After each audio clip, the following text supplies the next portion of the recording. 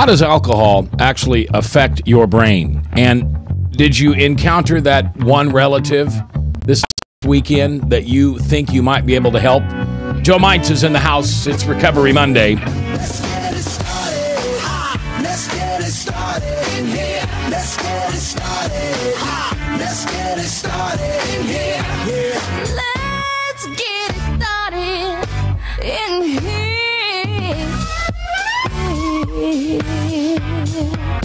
Welcome to The View from a Pew, a conversation among Christians who are out to grow their faith by asking the simple questions, the tough questions, and the stuff you really wish your pastor would talk about. Come on now, let's reason together. It's your voice we want to hear. The phone lines are open, so join the conversation. Call 855-244-0077. That's 855-244-0077. Now, here's your host, J. Michael McCoy.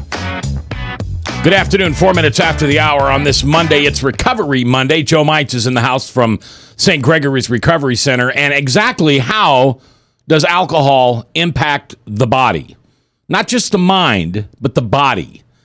Bob Montserrat, our cat in the hat watching the chat, is also a forensics scientist, and he's going to help us today understand that a little bit more. Army Brad is in the house along with Father Tattoo. Joe, tell us the worst thing that alcohol does to the body biologically. Well, it's kind of a loaded question, but for one, the biggest real manifestation that we see that has a big impact on your physical health is the damage to the liver. Okay. And that's always the biggest one. You hear a lot of people end up with cirrhosis of the liver, and essentially it really just it can have devastating effects that way. Tell me what cirrhosis of the liver is. You're going to have to ask a Robert, doctor. what is cirrhosis of the liver? Well, it is the liver itself. It's a disease where the liver is diseased and it stops functioning.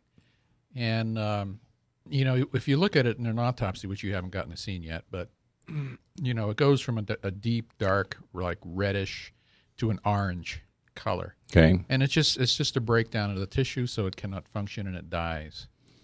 And it's disease that can continue it continues to break down the liver as you continue to, live the way you're living. And eventually you can live, with a small amount of your liver, but eventually it takes it over. And then when the liver is used to clean up the toxins within your body. Is there any, let's talk about cheating here. Are there any minerals, vitamins, over-the-counter drugs, prescription drugs that one can take that revitalizes the liver? If you eat liver, does it fix the liver? Once it's dead, I don't see how you can. No, I know not dead, but if there's somebody out there who's drinking and he doesn't want it to impact his liver. Well, doesn't want to die. Yeah. I don't know if you can nutritionally. I suppose you can nutritionally support yourself, but I don't know how effective that is. I'm not sure. I'd have to look up studies to see if you can, take vitamin D or vitamin C or whatever, and that would protect your liver from your overconsumption of alcohol. Yeah, I'm not sure about the regenerative qualities either. But I do know, I've had a lot of people that I've worked with who they've gotten to the point where it was so bad and their liver was so close to absolute failure. It was a lifelong issue maintaining their health afterwards, after treatment and abstaining from alcohol. It really does get to a point where that's one of the most devastating things that I've seen, especially because of exactly that. At least in my experience, it hasn't been something that's really going to heal back to where it was. You're not going to get a whole lot of functionality back. And it's one of those things that's always the worst thing to see with recovery is, you have people who, really get to that breakthrough and they're ready for sobriety and they're ready to go live their new life. They've got the tools, they've got the things that they need, and they've got everything going for them. And they've still got these constant reminders of what they had done. And that's a huge one. It's every day just knowing this is what I had done. What are the symptoms of a dying or sick liver? Well, a lot of it, real jaundice, a yellowing of the skin. It's actually a little frightening. you can see just somebody looks genuinely sick when that liver gets to a point of that low level of functionality. And, Yeah, because it's a little alarming, frankly. You're not clearing out the toxins. That's what is there. Every time you take a breath and air freshener, which is toxic to the body, you put down lawn furniture, furniture polish, and pesticides and herbicides and all that. Your liver has to clean that out as you're absorbing that and breathing that into your body. So it cleans up your body and takes the toxins out. If it doesn't do it anymore, then you're poisoning. You're gonna die from poisons that your body can't get rid of. Now, what's the difference between a liver function and kidneys? Well, kidneys is of course used to get rid of liquid. That's where urine comes from in the kidneys, and then it empties into your bladder. So it's another way of purifying and purging your system, and it does it through getting rid of that toxic substances that get into the fluid in your body. That it flushes the fluid out.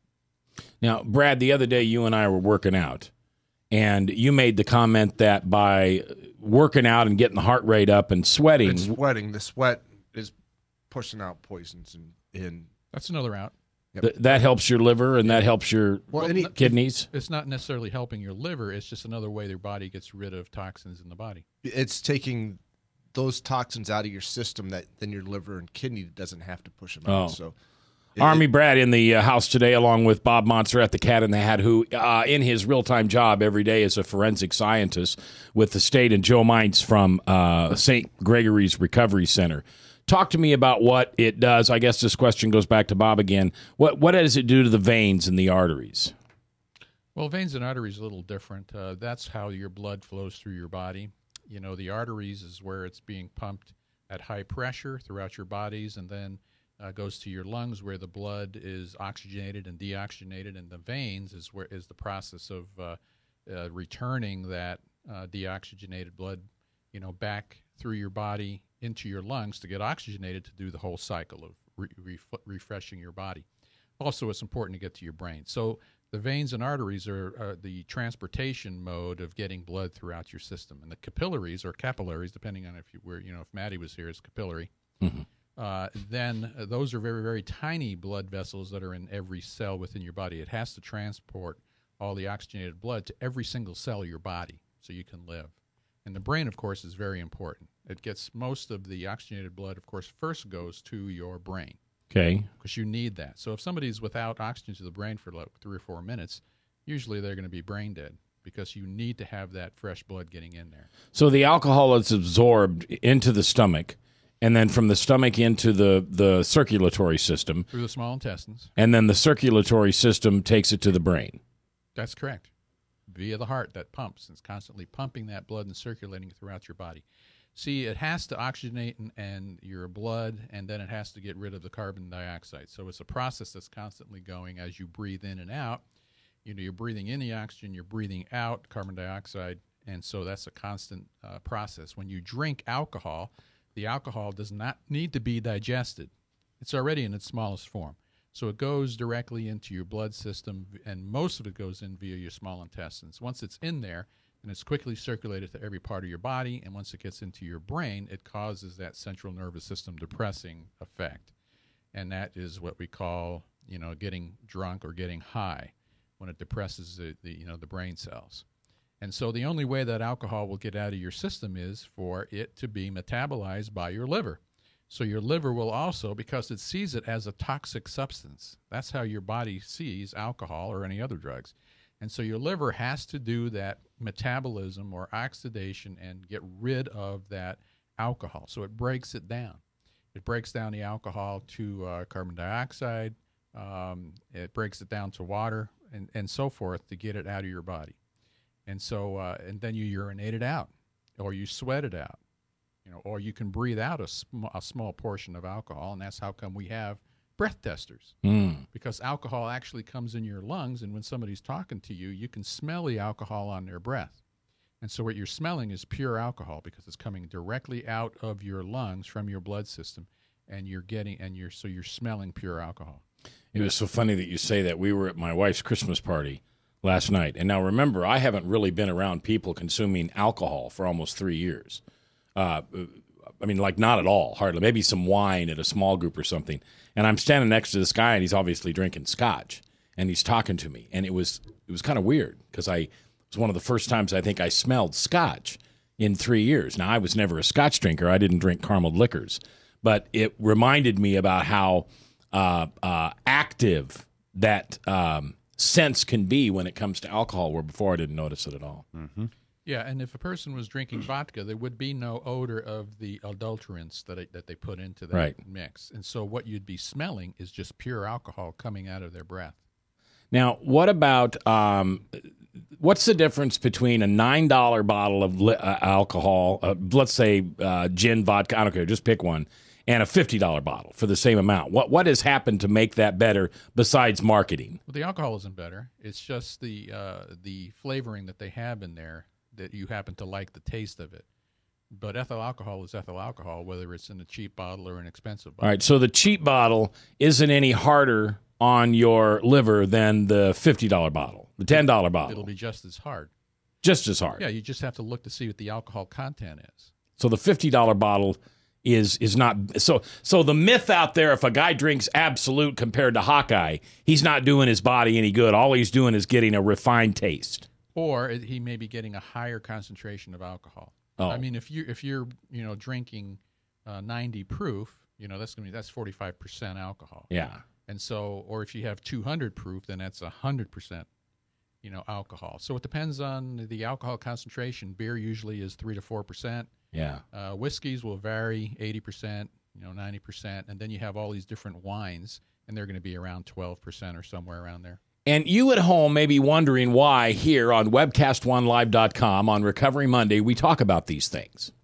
We talk about these things to inform you and educate you for that time, and maybe you already know who it is, but you don't know when it will be. For that time that someone comes to you and says, man, I don't know, maybe I drink too much. Because the answer back to that person is not, yeah, you think so? The answer might be what, Joe? Sometimes it's, yeah, you think so? It is, okay? Sure. Sarcastically. No, not necessarily. It's, when somebody comes to you and says that really kind of tells you that they're already kind of moving from that pre-contemplation to a contemplative phase of really cogniting on their circumstance. So they get to this point. If they're going to say that to you, they've thought about it good and long before they've said it. Now, what's the difference between that statement, gee, I wonder if I drink too much, to, I don't think I drink too much? Yeah, a big one. And it's really, a lot of our recovery program at St. Gregory's is based on the stages of change. And it really just kind of identifies which period you are through a generalized change process. We all go through a basically similar process in any change. And it starts out at pre-contemplation. It's before you've really started to contemplate, should I make this change or not? And that's really the difference, is the difference between being in a pre-contemplation phase and a contemplation phase. When somebody comes and says, I really don't think that I do, you got to get a little deeper to really understand exactly where they're at. They may be just telling you that to avoid consequence, and it kind of comes back to denial as well. A lot of people have this misconception on denial, that denial is just, nope, you're denying it because you don't know that there's a problem. It's pretty rare where somebody really doesn't know that there's a problem. Once it becomes a problem, you pretty well know. You have those little fleeting moments a lot of times at the very least where there's a problem. Well, and I would think, I think I don't disagree with you because you're an expert, but I think a little differently on that. If I had somebody in my life who came to me and said, I don't know if I drink too much, what I hear them doing is questioning whether they drink too much. Mm-hmm. And they don't want to ask the question because they don't want to hear the answer. So they make the statement. But at the end of that statement, in parentheses, there's a question. Yeah, well, if they originate to you just out of the blue, I don't know if I drink too much, that means they think they drink too much, and they're trying to throw it out into the universe of ideas. When somebody says, oh, no, you're good. Yeah. It's Recovery Monday. Joe Mites from St. Gregory's is in the house, 17 minutes past the hour. When we come back, other things that you can say and do to approach that family member, and we do this kind of because we're around the holidays, that you believe or other people in the family may believe has a drug or alcohol problem. That's next live on Recovery Monday from St. Gregory's and KTIA, Iowa.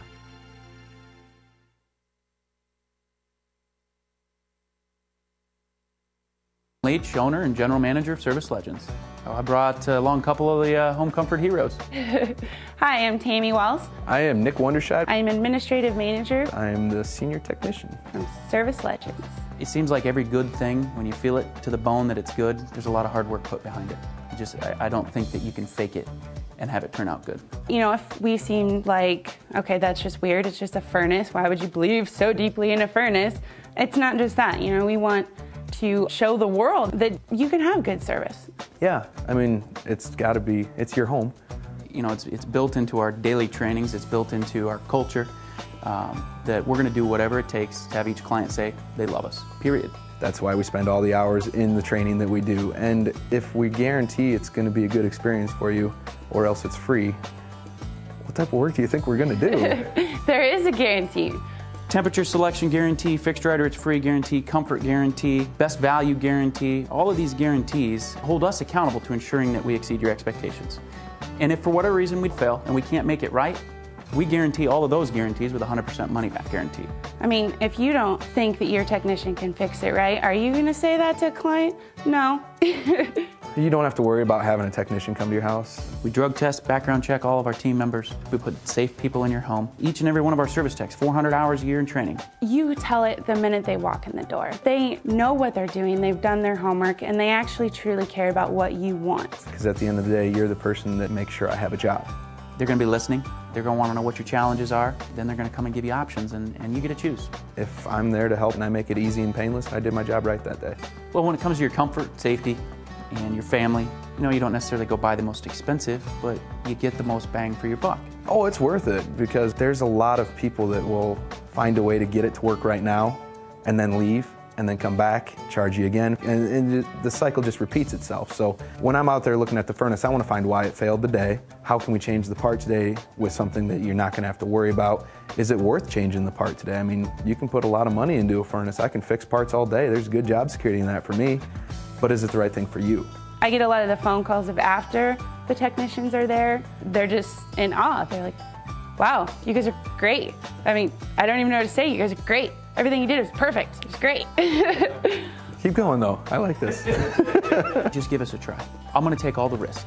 I've got the time to make this right. I've got the support to make it right. Just check us out. And if you don't see the value in what we do, I mean, fixed rider, it's free or 100% money back. enough said.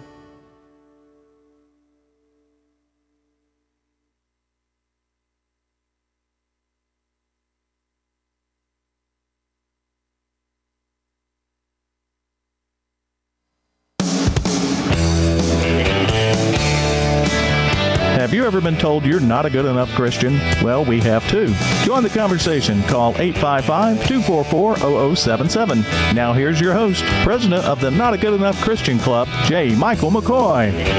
21 minutes after the hour, Joe Mites is in the house from St. Gregory's. We're talking about the function and dysfunctionality that alcohol causes in your brain. We do this on Monday. Why do we talk about such depressing things? Because we're trying to help you.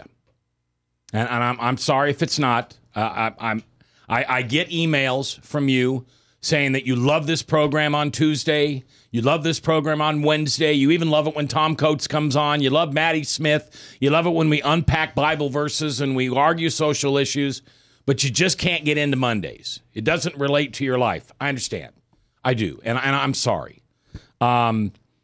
We do this because we want to help you not be a codependent. We want to help you not be an enabler. Week after week after week, we talk to you about the impacts that over-the-counter drugs, prescription drugs, illegal drugs, alcohol, and other hurts, habits, and hang-ups has on the loved ones in your family. I don't really think I'm talking to you. Now, the statistics say 10% of all Americans are alcoholic. You say that's much, much higher. Substance dependent on alcohol or something. And I'll never forget the day that my pastor, we've got 2,800 people in the sanctuary, and he looked out and he said, 10% of you people are alcoholics. And, of course, I knew he was talking to me, but I didn't know he was talking to another 10% of them out there. And it doesn't matter whether you're in church, whether you're in a bar. It's probably a little higher in a bar and a little lower in a church, but not by enough to make a difference. Nope. Bob Monser at the Cat in the Hat. We love having Bob on all of our shows. He knows the Bible. He loves the Lord. But in his day job, he's a forensic scientist for the state of Iowa. In fact, if you were to Google Bob Montserrat, Iowa, you would see case after case after case after case after case after case. He's been called as an expert witness. Army Brad is in the house. We have Father Tattoo who is here. We ask that if you have a prayer list, if you have a prayer request sheet, or maybe you just keep them in your head, pray for Stu Epperson, Chris Roloff, and everybody at the Truth Network. This network is growing. This network is expanding. It's taking chances. It's taking risks. And it needs our prayers for all the good things that are happening. So I just ask, and name them, Chris, Stu, and the Truth Network. And I would appreciate that. All right, somebody made an interesting comment as soon as the mic shut off, but I want to talk about it for a minute. Let's talk. We're talking basically about things that you ingest that have an impact on the body, both negatively and positively. There's an old saying that a glass of wine a day is healthy for you.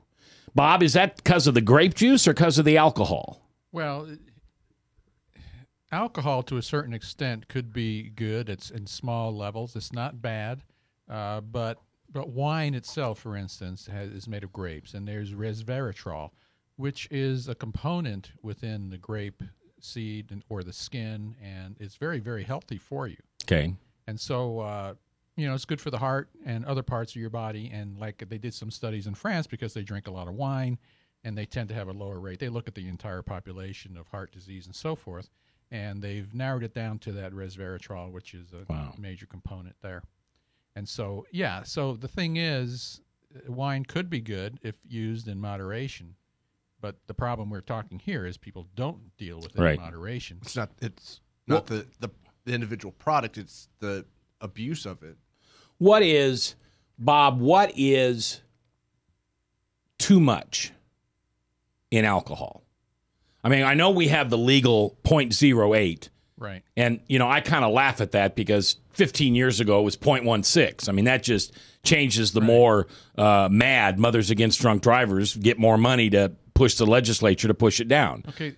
When you say too much, it all depends on how you're dealing. For instance, I'm a non-drinker. Okay. And so if I have 2 glasses of wine, I can't drive. Okay. My level will be super low, maybe 0.02.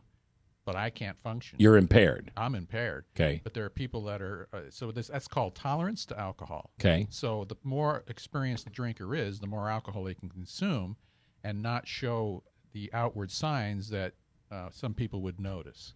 All right. Now we talked about that you can smell a lot of alcohols on the breath, and Joe, you made up the fact you made the fact that you're a garlic fiend. All right, and garlic is very good for you, right? Yeah. It takes out toxins. It's an herb, yes. Okay, but it's one of the most powerful. Yes, it's very powerful. It's good for reducing blood pressure. It's good as a cleansing. It's also good to thin out your blood some.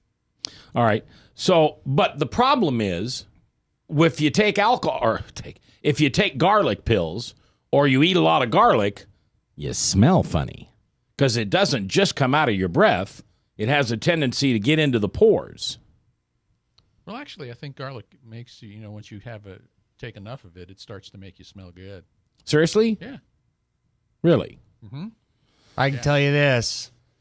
Boy, there's nothing makes my wife more attractive than after a great big ribeye just lathered in garlic. See? Well, I'm all proof right there.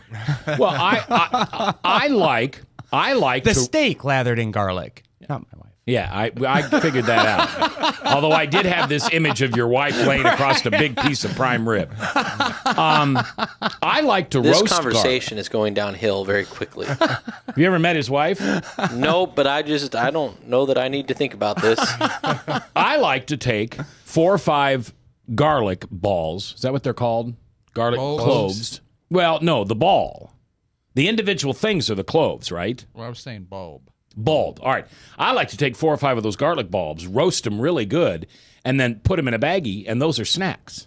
Yeah. Take off one of those cloves and That's eat that. Excellent. Good for you. It's better than even just taking the tablets. Okay. It's way better. All right. So good. Keep it up. And that has a positive impact on high blood pressure. Yes. And what else? Well, it tends to cleanse your system, too. It helps in the removal of toxins. Okay. The garlic itself. Have you ever heard of a natural herb called... Oh, I'll think of it.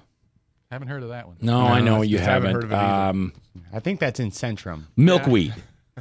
Yes. Milkweed. It's supposed to, or milk thistle. Milk thistle. Thank It's you. supposed to be cleansing for your liver. Okay. It's supposed to be, you said. Well, that's what they say, and there's some studies that say that. Okay. All right.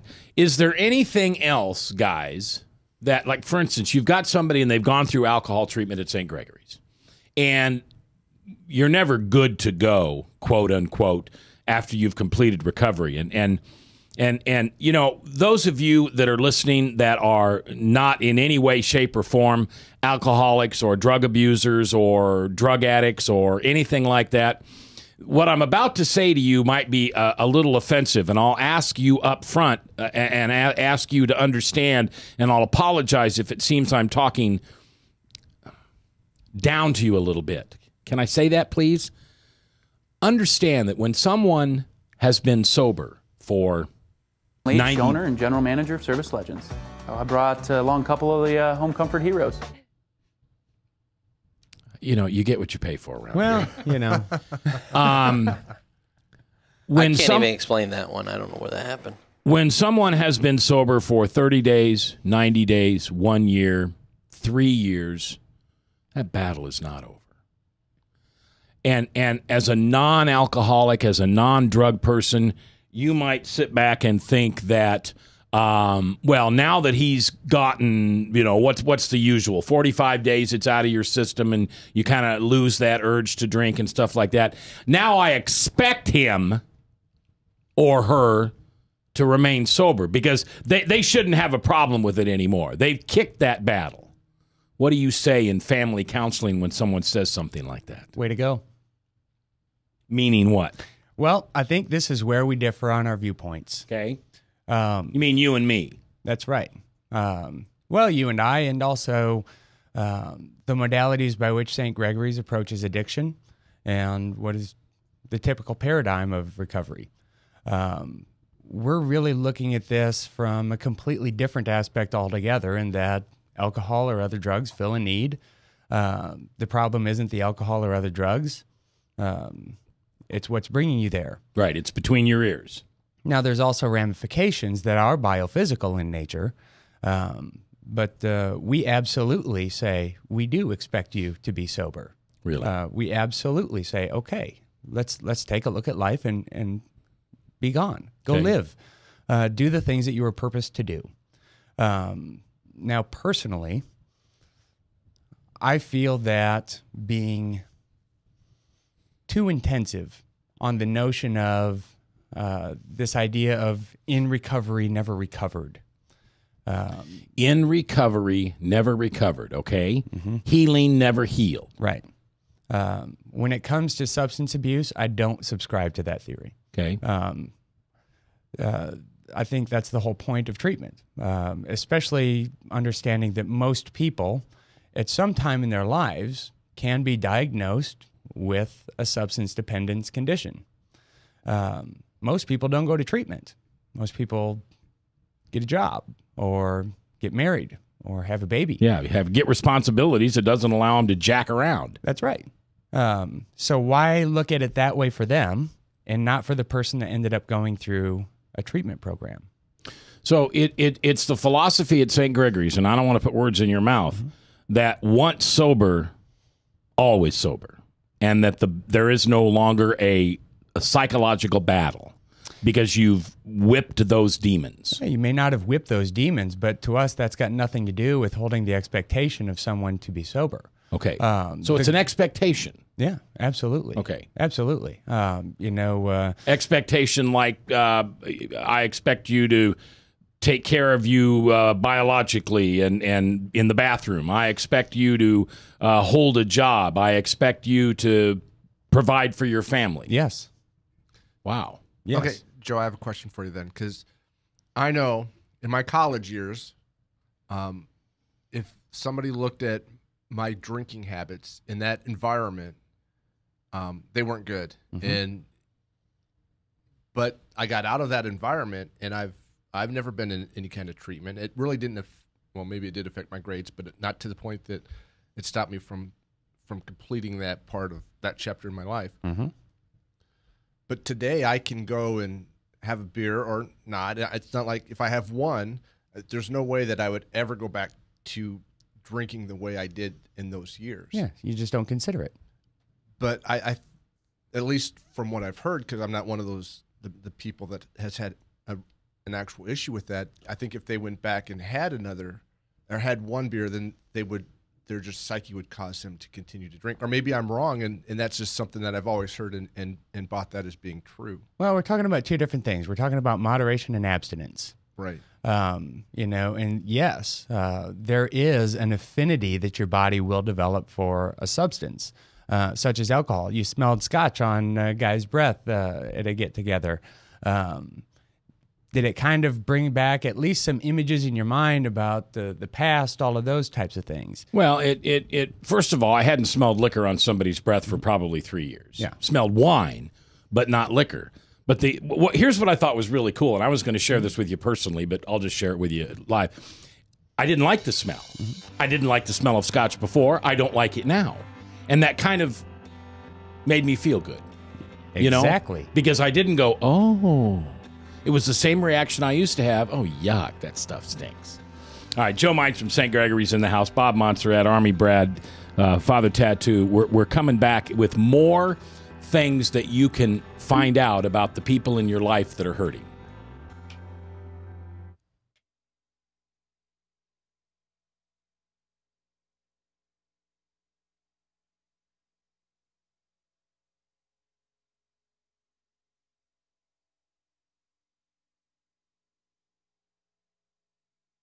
I'm a broker owner of RE/MAX Real Estate Concepts in Des Moines, Iowa.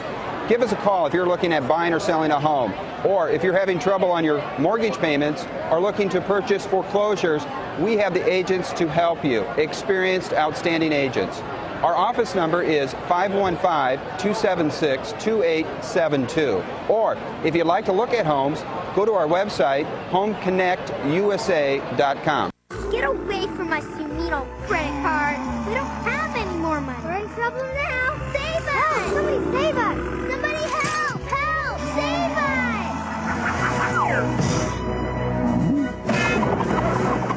Hi, I'm Tom Coates from Consumer Credit of Des Moines.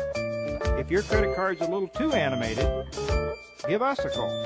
Hooray! We're saved! Consumer Credit, you're our hero!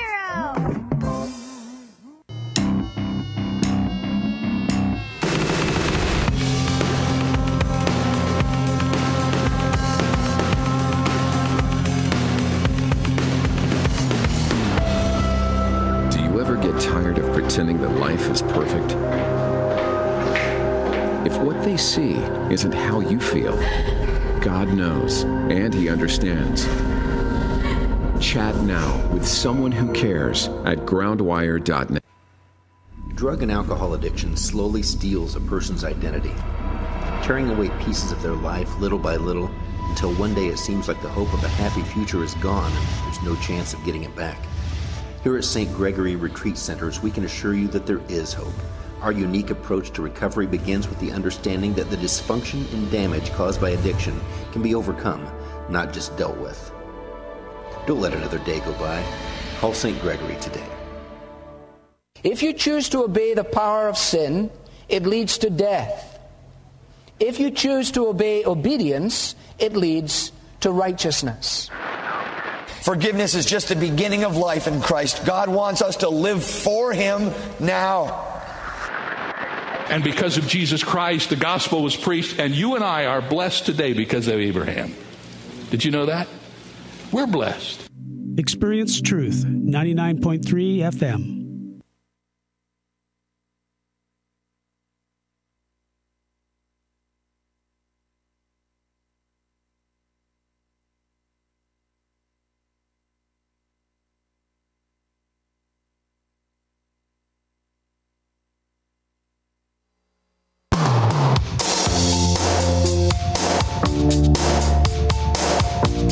If you sit in the back pew or the front pew, it's your voice we want to hear. The phone lines are open, so call 855-244-0077. Now, here's J. Michael McCoy. 38 minutes after the hour, coming up at the top here on the Truth Network, we have Salem Radio Network News, and then Pastor Michael Mudloff hosting the show True Blue. I want to give you a programming note. This Thursday, one of my favorite people in the whole world is going to be on this show, Matt Baird. If you've never met Matt, he is an amazing young man. I suppose he's 32, 35, little guy. He can't be 100 pounds wet, and he has a powerful voice. His band is called Spoken, and it is an internationally known Christian band, and Matt makes his home here in Des Moines and just has one of the greatest stories. Have you ever seen Matt or met Matt and heard him? No. Oh, I'll never forget. I'm sitting at Hope, and it's the song with them. They take the collection. I don't remember what that's called. What's that called, Mr. Tattoo? The song they take the collection during? Right. Okay. Collection song. And this little guy, okay, no hair, shaved, black Buddy Holly glasses, and tattoos, just like Father Tattoo, just all over. Comes out, sticks his mic up, strums his guitar, and starts to play. And I think, wow, that's a good voice. And then he hits it. He hits that chord, that note, that vibrato. And it was just killer. Absolutely killer. And so I love this man. And anyway, he'll be on here Thursday, special guest here on the show. All right. You know, if you're sitting back listening to Recovery Monday with Joe Mites from St. Gregory and Bob Montserrat and Army Brad and Father Tattoo, and something's just kind of knocking you in the back of the head, kind of making you think something maybe in your head. Maybe it's about you, maybe it's about your brother, maybe it's about your dad, maybe it's about one of your kids, and you want to call up and ask a question, phone lines are open, and you can be anonymous. Just call yourself Betty Bob. I don't care what gender you are, and you can be anonymous and ask the question, because God is leading you to find answers. It's no accident you're listening to this show today. You understand how God works? You know better than I do. He puts us in places, in seasons, next alongside other people who bring us what we need, and it's from God. We're just used as a vessel to give you the information you want, to pass on blessings from God. 1 word, 2 word, 3 words, a thought. And you might have to engage. You might have to sow some seeds to get the fruit. So ask. It's toll-free nationwide at 1-855-244-0077. Your voice is welcome here on The View from a Pew. All right, we've talked about how alcohol absorbs into the body. We've talked about other toxins in the body and how it impacts the intestine system, the kidneys, the liver. Let's talk now about the brain, because we don't feel altered. Bob, I'll ask this as a question. We don't feel altered till it hits our brain? Yes, correct. Okay. So sitting in our stomach, nothing. Right. Going through the kidneys, nothing. Well, in the lungs, not much. Yeah, the thing is, though, once it gets into your system, it's not going to end up in your kidneys until it gets to your brain. And then it's going to get out. It goes into your brain first. Well, generally, once you absorb it into your small intestines, like I said, the oxygenated blood has to get to your brain. So that's the first place where the pure blood has to get to. And so if there's alcohol in there, the alcohol is going to get to your brain right away. Okay. So how does it impact the brain, Joe? Well, now we're talking about the real issue of addiction. The liver, the things that it can do to the organs and all of those, that's damage. The big issue when we talk about addiction and alcoholism is, how does that make you feel and perceive your life? And what it really is having the impact on, and where most of this comes from, is the neurotransmission issue. Essentially, the way that we experience life comes from our environment, and that also does have biological impacts. Okay. That's absolutely compounded when we're taking helpers into our system, like alcohol or any of the prescription medications. All of these things are basically playing with our neurotransmitters, the way that we physically feel. That's how we feel good, sad, bad, all of those things. Now, what we're doing, and this is really to get back to your question earlier. Now, a problem drinker, what that's really coming from is, first of all, your perception on what that did for you. Also, your brain is recognizing that as a positive experience, a positive thing, and it will continue to recognize that. Now, there's damage that occurs, and there's a lot of research that points to that being a repairable thing. But the reason I asked you when you'd smelled scotch on that gentleman's breath at the party is because typically what will happen, that's really what kind of forms a trigger. And a lot of times you'll walk into an environment, and all of a sudden there's something about it, a smell or a sight or just some sort of experience that kind of conjures up an image, and sometimes just a feeling of better things, and you kind of feel this pull towards something. Now, an alcoholic is going to obviously immediately recognize that as, I want to drink a lot of times. Your brain recognizes those triggers and stimuli as something that had impacted its neurotransmission, and that's something that makes me feel good. Now, the issue there is whether or not you have control over that. Now, that's really where we start to differ. Now, there's one camp that says no. Once this has been impacted, you physically have no control over what you do from that point. Once your body recognizes something is beneficial, you've trained it that way, there's no going back now. You mean once I smell the scotch? That's right. Okay. But you didn't do that.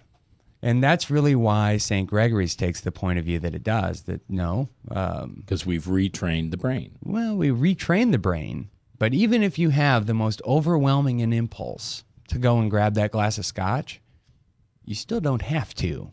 I'm not aware of anything in that process that makes you pick up a glass and bend your elbow to your mouth. It's still the 5 inches between your ears. It's still the 5 inches between your ears, and that's either via perception or via the actual biological impact on the neurotransmitters. Okay, now tell me the truth here. Don't sugarcoat it. I hate the smell of scotch and I hate the taste of it. Mm-hmm. Do I get to take any victories from that? Because it made me go yuck. I mean, it would have made me go yuck before. I mean, it wasn't gin. I used to drink gin by the gallon load. Yeah, but we're talking about a different philosophy now. Okay. So, yes, if you want to, you can take victories on that regarding the notion that I'm a former alcoholic, or in your case, a recovering alcoholic, and that did not drive me to the bottle. That's terrific. No, it didn't do anything.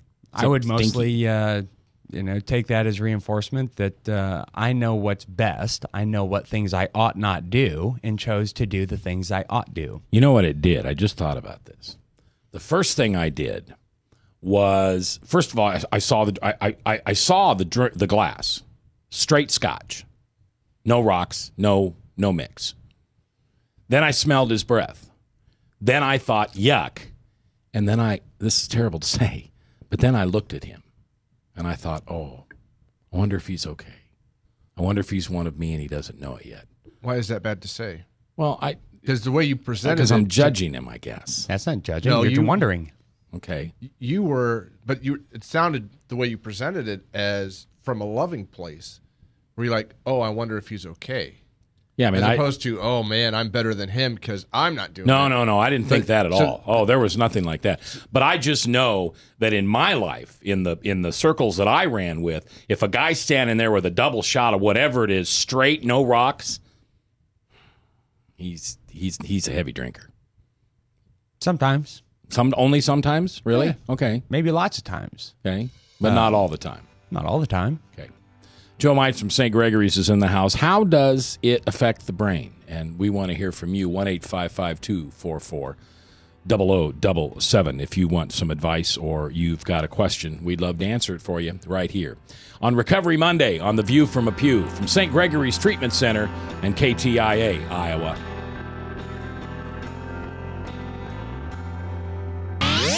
From the RE/MAX Real Estate Concept Studios, this is Webcast One Live.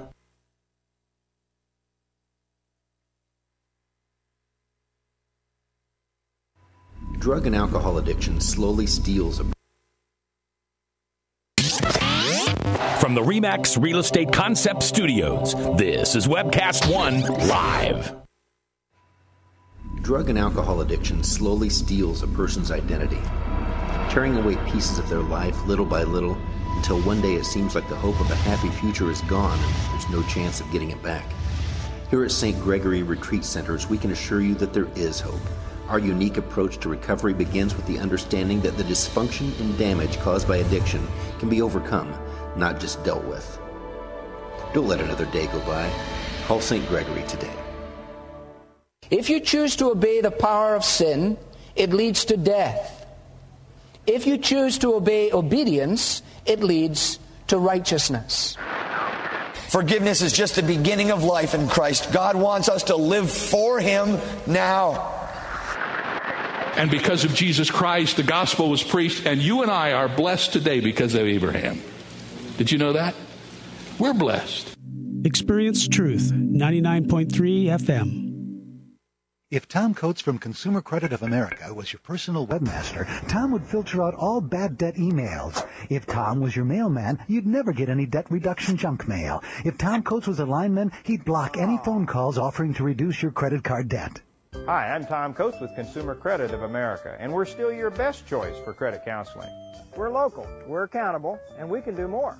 You make the call when the time's right for you. When it comes to competition, there really is none for Consumer Credit of America.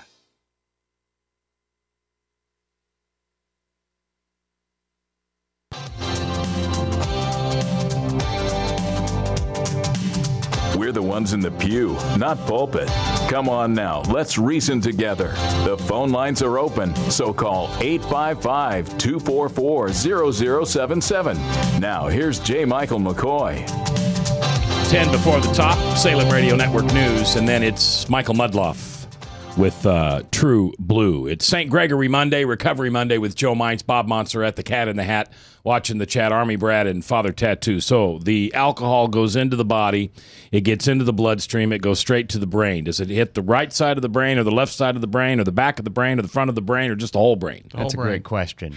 Whole brain, Bob says. It all goes, yeah. It just all goes. Alcohol will seek out and get to every single cell of your body. Okay, so, all right, and alcohol does what?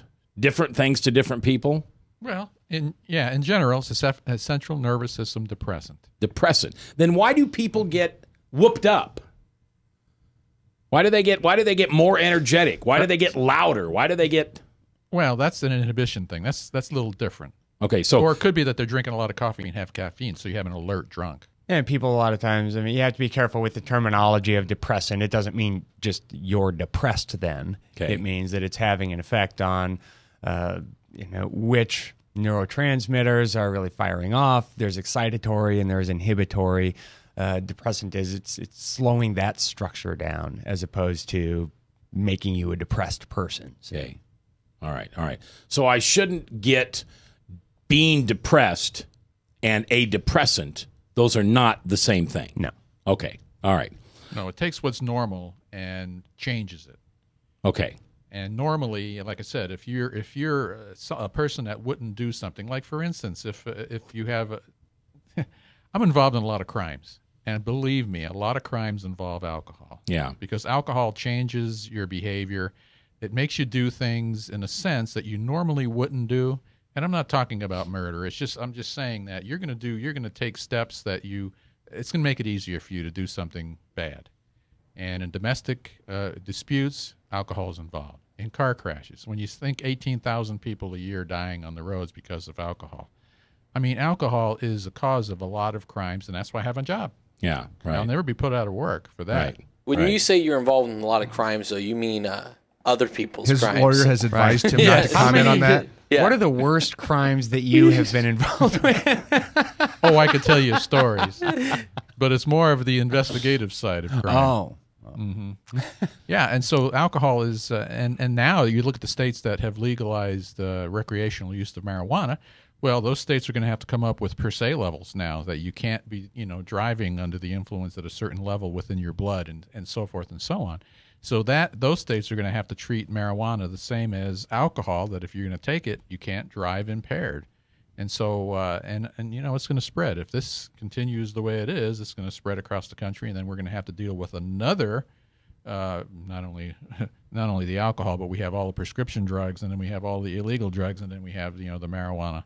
It's just the difference, I suppose, is that there will be per se laws, and if a person's going to smoke and drive, just like they drink and drive, there's not going to be enough of us, working for the state to deal with all of this. Joe, are we becoming a more toxic society? Yes. And I mean intoxicated society? Yes, absolutely.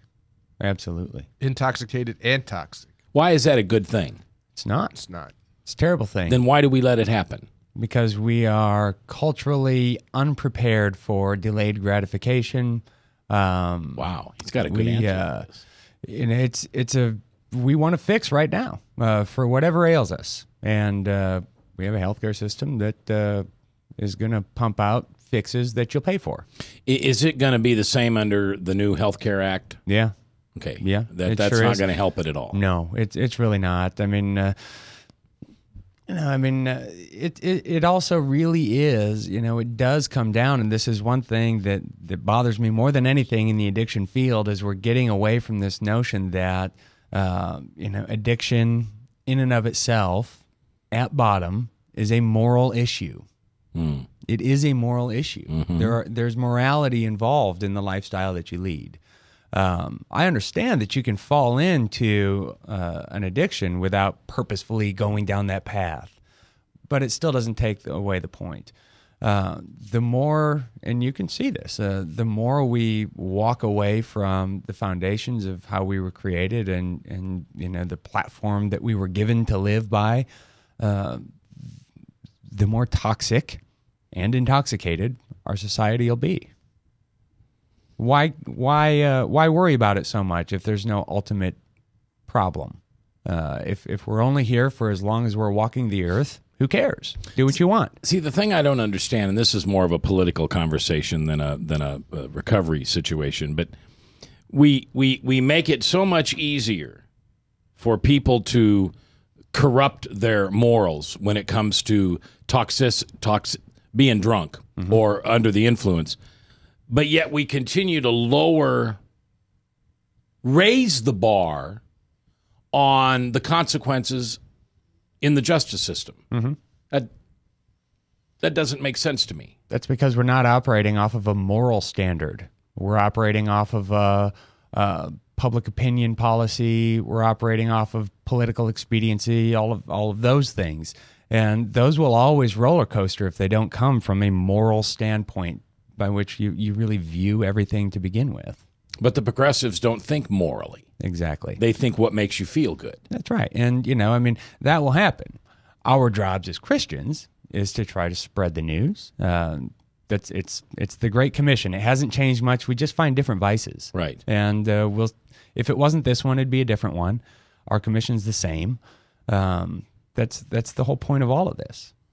Yeah, if you want to find a spiritually grounded person, find someone who's gone through a St. Gregory's program, because you automatically get in touch with how your Creator created you to be. That's the goal, But that's going to happen with any truly morally grounded person. That means that they're operating off of a moral standard, and defining what that standard is the starting point. We believe that was given to us through our God. We believe that's on our hearts, and that's the standard by which we operate. If you don't have that fundamental standard, and we believe that to be the true and most correct standard because we were created with it, that came from our God. Now, if you don't believe in that, you've got a whole different problem. And it really does raise the question of, well, who cares? And if you don't have that standard given us by our Creator, my answer would be, well, I guess I don't know. If that isn't true, who does care? What is the problem with it? What is the difference? It's a different topic then. Now, after hearing that just now, if you know how you were created to be by your Creator, and you understand the morality of society and abuse and drunkenness, but you still find yourself in the throes of an addiction, you're okay. There's nothing wrong with you. God loves you. You're a sinner like anybody else. Reach out and ask for help. Call St. Gregory's. Call me. Talk to your pastor. Go to a Celebrate Recovery meeting, but reach out and get help. And more than anything, just pray.